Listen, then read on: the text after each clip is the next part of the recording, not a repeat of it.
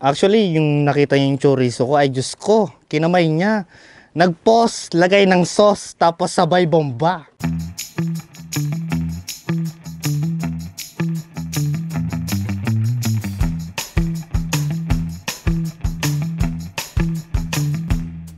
Please state your name. Larcito.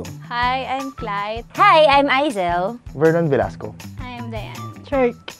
We have a question for you today. So which do you prefer more? A FUBU or a one-night stand? One-night stand. Doon tayo sa consistent.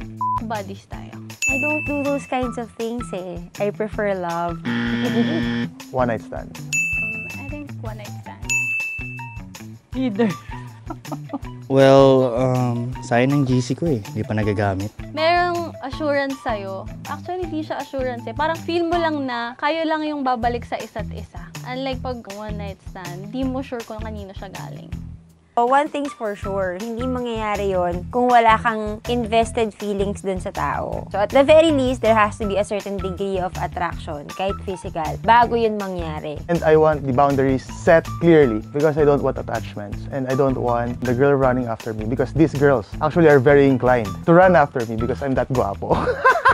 For me kasi, pag FUBU, it's more of like you're having a commitment. Siyempre, kailangan nyo. Parang siya lang yung FUBU mo. Pag one night stand, one night lang. Di ba? One night stand usually ends up being friends with benefits, di ba? Tapos yun, eventually, magiging buddy kayo. Tapos minsan, isa pa. Tapos pag nag-isa pa, ayun, paulit-ulit hanggang maging buddy na kayo. I think tatawagan mo muna. Then kung hindi mo kilala, fake name lang, fake account, all fakes. Pero siya hindi yung fake kasi mas maganda yung niya eh. Yung fake and fake niya, di ba? Double meaning yun, di ba? Fake. As long as they're both single, walang kaso yun. Kasi life is short. Go enjoy yourselves. Eto, meron akong friend. Kinukwento niya sa akin na pag lumalabas daw siya, tapos makikita niya tong guy na to, doon sa kasulok-sulukan ng kung saan man at wag na tayo magbanggit ng lugar.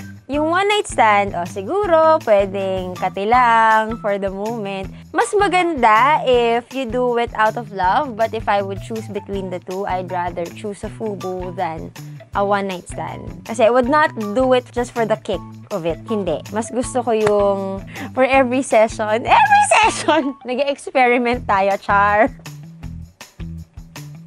Kapag kaya ng mga lasing-lasing na, mga 3 AM hits, ganon. Nagkukulbita na silang dalawa. Tapos, ang ending, hindi na namamalaya, nasa kotse na, tapos diretso uwi na. Pagkagising sa umaga, ayun na, that's it. End of the story, next episode ulit. I easily get used to a woman. That's why the more the merrier. The more variety, it's merrier. So my advice is that when you're having a one-night stand, don't ever give your name. And don't ever give a scintilla of details about you. You'll thank me later. Sa one night stand, diba? Lalo na pag total stranger, nakakatakot. Kasi baka mamaya may sakit pala siya, o may halas yan, o kaya piputok yan, diba?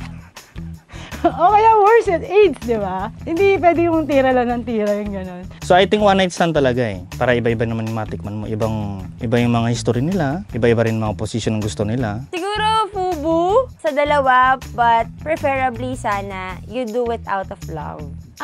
Yeah. Nakikipaglaban yung nagtatanong?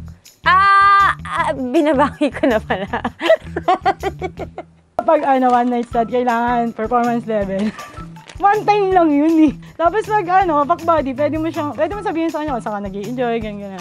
Pero one time, tinanong ko kung anong sunod sa 69, sabi niya mouthwash. So, pareho kami nagmugmug. Habang nagmumugmug, hindi ko paling minumugmug niya. So, sabi ko, pag nagmumugmug ako, sabi niya naman, garg.